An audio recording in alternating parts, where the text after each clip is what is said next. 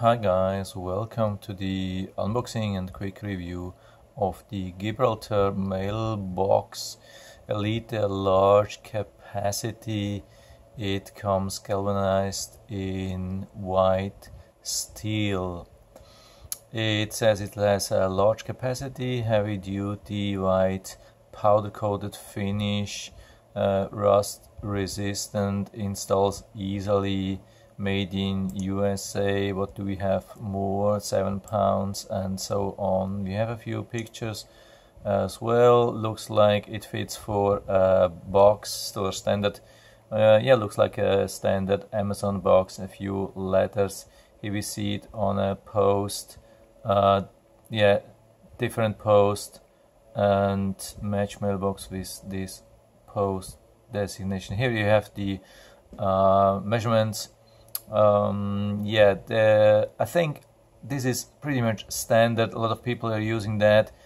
Here we see also where we have to put the screws, and here we see unfortunately we can't make it bigger, but it says US mail approved by the postmaster something. So unfortunately it doesn't it's not here, but what does it mean? By the way, it comes with different colors, so hopefully you can see that. We go to the first picture. We see it's available in black, in somewhat green and white, but white is the cheapest with $17, and green is, can't see that at the moment. We have to check the sellers. It's much more expensive, 32, and intermediate black with $26 at the moment. So it looks like pretty cheap. Here we see again US mail approved by the postmaster general or something like that. What does it mean? Before you buy, especially in USA, of course, before you buy a mailbox, you have to make sure, or before you buy and install a mailbox, you have to make sure that it fits to the requirements of USPS. And you can go to the site USPS.com, manage mailboxes, and then you see how to set the whole thing up. Hope you can see that. Unfortunately, so we can see all the measurements, how deep you have to dig, what's the maximum height, what's the minimum height, what's the gap from the curb, and whatsoever, all the things about placing, installing, and so. And the most important thing, actually, I mean, all the things here you can change, but what you can't change is if you have a mailbox which is not approved by USPS, and that means you have to buy a mailbox which is approved by the postmaster general. So it says it comes with a seal of approval. I don't know if this is the same. I mean, is this a seal of approval when it is here on the front? I don't know. Maybe we find something more in the box. So let's check the box.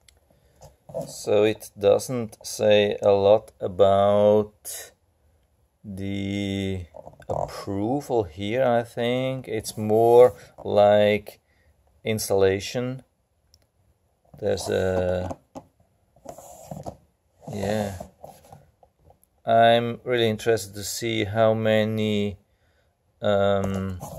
parts there are, and it says USPS approved E16.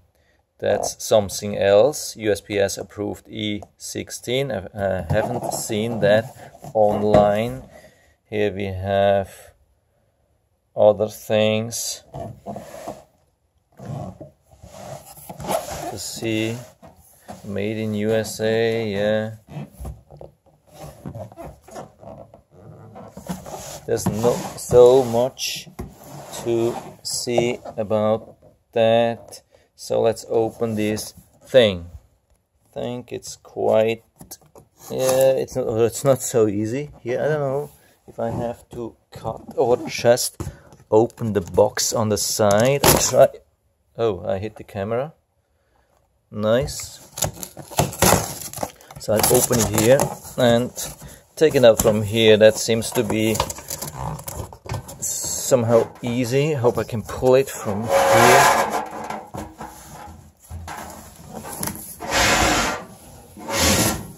Okay, I think, yeah, that's the one I liked to buy. I had one of these already before at my previous home, and hopefully we can see that it says US mail approved by the Postmaster General.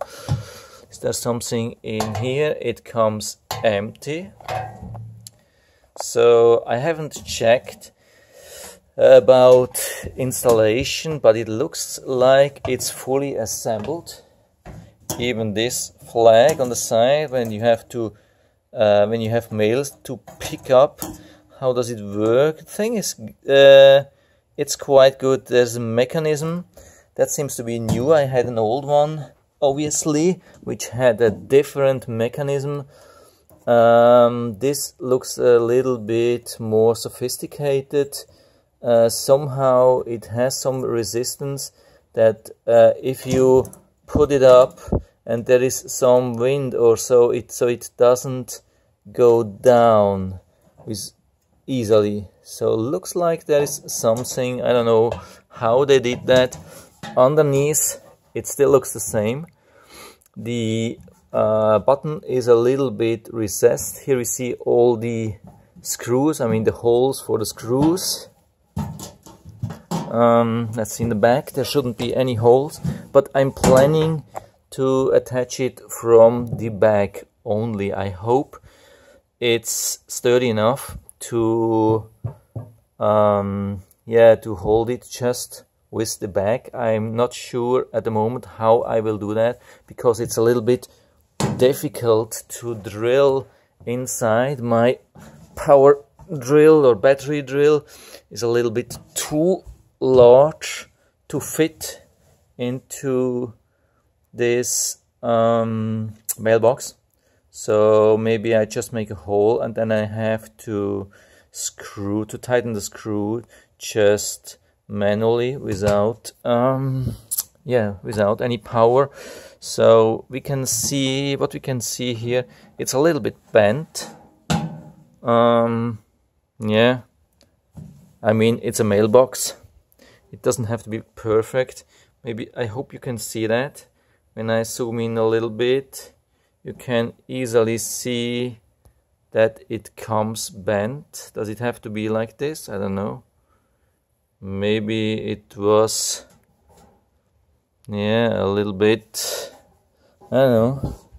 Let's check from here. It seems maybe it's just a manufacturing process. Yeah, when you check here, so it's not attached here. Here it's attached. Here it's not attached. In the middle it's attached. Then not here, not here. So it's probably just the manufacturing process and nothing else. But apart from that, looks really good. So I think the size is good. I'll check with a. Hopefully I'll have a box. Let's check. So here I have something like a standard Amazon box. I would consider this as an Amazon box. It's not the very smallest one, but it's one they use really frequently. And as you can see, actually it would fit, except from this thing on the side. That's a pain. I think this thing is really needed. So there's a plastic part in here. It was not like this with the old construction. So with the new construction, it's a little bit dark, and when I zoom in, it's the video quality is not the best, but I hope you can still see what the problem is. this construction here uses up a lot of space. I don't know why they came up with the idea to make the thing smaller with this. So maybe it works when I put it in an upright position. Okay, yeah, that works. So I hope the USPS guys, they know that it works like this, and they don't try like this and give up and throw the thing just in my driveway. But it's a little bit pain. Actually, it would exactly fit into the mailbox, but it does not fit because of this thing here.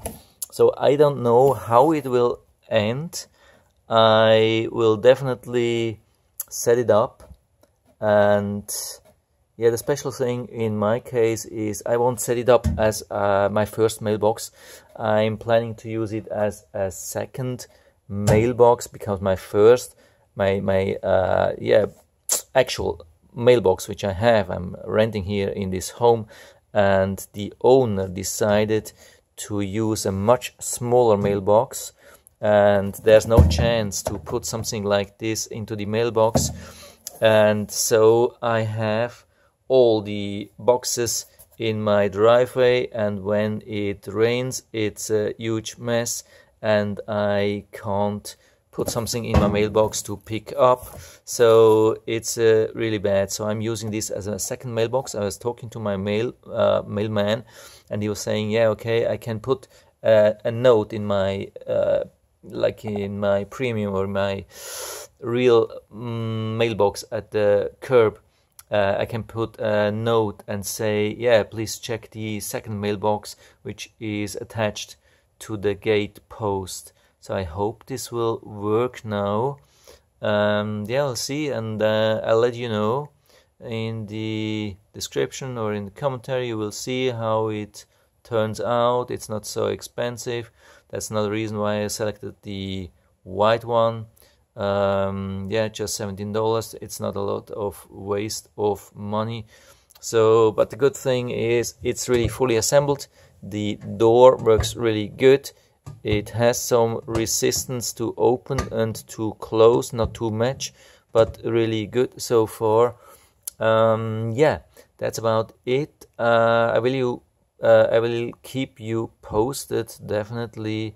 And oh yeah, I'll check the box. So here we have the box. So there's nothing in there, nothing really, zero. There's not even a description, not an instruction, not like whom to contact, no support information, no additional information, really nothing, zero. That's a little bit annoying, but maybe I find something on the box. Yeah, it's a little bit strange when you have a product made in USA and you don't get any support information, not even really the name of a company. I'll try to find out. I don't see anything. Gibraltar Industries, all rights reserved, but there is not even a web page. Ah, here we have something. Yeah, Gibraltar Mailboxes.com. Here we have it. So if you need something, that's the way to go. Oh, and here we have a description. Hold on a second. I put this to the side. Yeah, of course, that was the thing we had at the beginning. It says push something. I don't know what we can do. If the flag is loose, the flag keeper can be adjusted to increase the tightness. Push the flag keeper towards the back of the mailbox unit until the flag is at the desired tightness. Okay, that's interesting.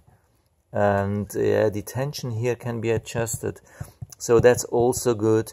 If it's too tight, then you can probably lower it. If it's not tight enough, then you can yeah, this hook here can be adjusted up or down a little bit. So I bring the mailbox back. So let's check within. So yeah, that's the hook. A little bit difficult. So here you see this hook. It can be bent up to make it tight, a little bit more tight. Bend it down to make it less tight. But let's check this thing here to adjust the flag. So you can see that. Still not much light, unfortunately. So this thing we can pull or push. Yeah, okay. Yeah. Looks like, oh my goodness, it's totally gone. I broke this thing totally. So looks like I didn't break anything, but it's hard to put it back at the moment. So I have this O-ring, I have this part. So we have to put everything back at the same time. There are two holes, you have to align that. And now I have a little problem to put the camera back to in the inside. I think it should be on this side. There's a little bit like a saw. I think that comes to the inside. Yeah, hope you were able to hear that. So you see now it's totally loose, and when I push it inside, so there's definitely more resistance. So I think that's good for now. So maybe because I'm using that as a secondary mailbox, I don't need that actually. Maybe I can remove it and there's a little bit more space for the boxes. I don't know how I will do that, or if I will really use the flag here on the side.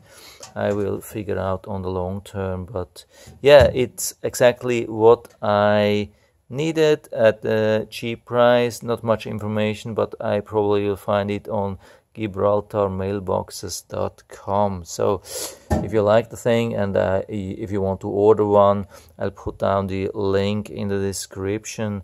And if you have any questions or comments, just write to the comment section below. I am always happy to talk about these things. And if you like the video, give me a thumbs up, subscribe my channel. Thanks for watching. See you next time.